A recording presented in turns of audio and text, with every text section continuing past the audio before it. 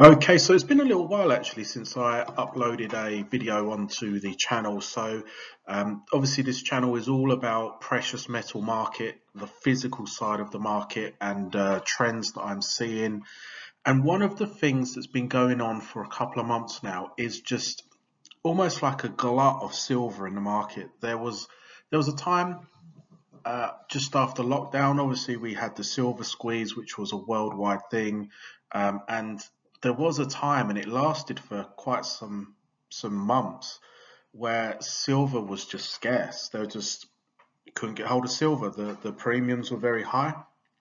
The last couple of months, I'm seeing the exact opposite of that. I'm seeing more silver than I've probably ever seen being sold. And as an example, so I had a seller sell me in two installments 20 kilos of silver through 1 kilo bars, and I was making half of what I used to make as far as monetary amount. So the premiums have really come down, and I'm going to go through three reasons as to why I believe there is a lot of silver in the market and why the silver premiums are falling out the market. So the first one is my own kind of interpretation of something called Gresham's law, which some of you may have heard of, and this is effectively, if you look, I've taken this quote directly from Wikipedia. I know Wikipedia is not the best source, but it kind of reinforced what I knew Gresham's law was anyway, so I'm quite happy to share this as a quote. But it says if there's two forms of commodity money in circulation, then basically what will happen is that the more superior form will leave circulation because people would rather hoard that and spend the inferior. And I'll give you a and I was driving in my car, and this is why I kind of think this is one reason we're seeing a lot of silver. I was driving in my car and I was thinking about something, and I was thinking about like why all of a sudden is the silver market turning? You know, why are we seeing a lot of selling in silver? And I thought to myself, everyone knows that there's this like cost of living crisis where consumer price inflation is going up more than higher income. So basically, the consumers are getting squeezed, and that might mean that you need to liquidate some assets. With Gresham's law, and as I said, I remember this scene from years ago where me and my friends got a taxi back, and one of my friends worked in the city at the time in London, and we all chipped in for the taxi fare, and he gave me a £50 note, and I was the last one to get dropped off. And I was looking at the taxi fare, and I had like this £50 note, and I had two 20s and a 10. And I was thinking to myself, I hope that it's under £50 the taxi fare, because then I can pay with the two 20s and the 10 and keep the £50 note, even though they are exactly the same. In my mind, £50 note is superior. It's rarer, you don't see it as often, it's nicer to look at. It's a £50 note. And I think we're kind of seeing something like that in the market, because if you are a precious metal investor, most precious metal investors I speak to have gold and they have silver. Not a lot have platinum nowadays, but gold and silver. If because of the cost of living crisis, if you are having to sell down some of your portfolio, what I think is that people are kind of like that £50 note experiment that I said.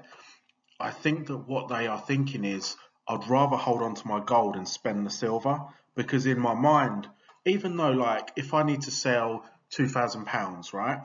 I can have £2,000 worth of gold or £2,000 worth of silver. If I hold them in both hands, they're equal. But in my mind, I'd rather keep the gold, and that's why I'm selling the silver. So this could be part of the reason why we're seeing as much silver as we are, because people are having to sell down some of their assets, and when push comes to shove, they'd rather part with the silver than the gold. So that's one of the reasons. Next one is that I have a lot of people that know that I am in the industry, and they say, I want to get involved. I just want to see how it goes. I've got like £300 to invest. And I'm like, well, £300 isn't a lot really in this industry. So I would recommend buying silver. and because they're not investors, they only want to dabble a little bit. So those those kind of people are naturally gonna buy silver rather than gold. Because if you've only got a couple of £100 worth of investment or exposure to the precious metals, you're going to invest in silver. And these are the people that are probably least likely, especially like if they see the silver price go down, they're probably they don't really understand what they're getting involved in. They don't understand cycles. They don't understand markets. So they're probably going to say, oh, do you know what? I'm just going to sell. So what you can end up seeing is that if the silver price comes down and causes them to kind of think, oh, I don't like this exposure, I want to get my money back, there's a good chance that these smaller capitalized investors are going to become sellers. And if they all do it coordinated at once, that could be why you're seeing part of the glut that we're seeing in the market with silver. But the other one, which is very important, I looked at the silver price performance over so I'm filming this in October 2023. I used, this is an excellent free tool on the Oranim website where you can select gold, silver or platinum. I selected silver, and you can choose the time frame and it will show you how silver has performed against every single currency in the world. What you're seeing on screen at the moment is the silver price performance in the calendar year 2023. So since the 1st of January to the 7th of October 2023. And you can see the countries that are green, silver has gone up against that currency. There's not many, is there? There's Turkey, Russia, Argentina, Venezuela, and is that Congo?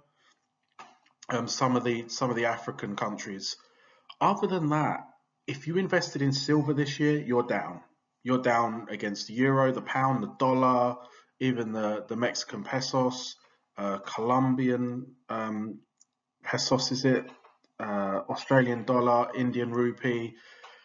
It's been a bad investment. Silver this year has not really helped anyone. Anyone would have been better holding cash. And I think that's another big reason that people are just being like, do you know what? This investment is not doing what I thought it would. I'm going to sell some. Or they give up, or they see that some banks are offering higher returns now because interest rates are higher, or that maybe they're investing in shares. The fact of the matter is there's a lot more exciting investments than silver. If you're a contrarian, this can be a very good sign, because if everyone's throwing in a towel and selling, it means that, number one, you're not in a bubble. Number two, market's probably depressed. The thing to consider though is that you could have said this about silver for a year or two. Eventually, yeah, there will be a very good time to invest in silver, and it will be the bottom of the market, and probably no one will know it's the bottom of the market until after the fact. But it is encouraging for contrarian investors. But you can see on screen, just silver's just not performed this year, and I think that especially the lower capitalized investors, people that are having to sell to make ends meet, or to you need to fix your car and it's going to cost £500 or whatever, why not sell a bit of silver? It's not making me any money anyway. And I think that that's part of the reason why we're seeing a glut. And when I say glut, I mean a surplus of silver in the market. Make sure, please, that you follow this channel for more precious metal investment analysis. If you like and comment on the videos, it means more people will see it. The more people that are watching my videos, the more inclined I'm going to be to make videos. So if you like this content, please support the channel, and in doing so, it will encourage me to make more and more regular videos. Thanks for your time.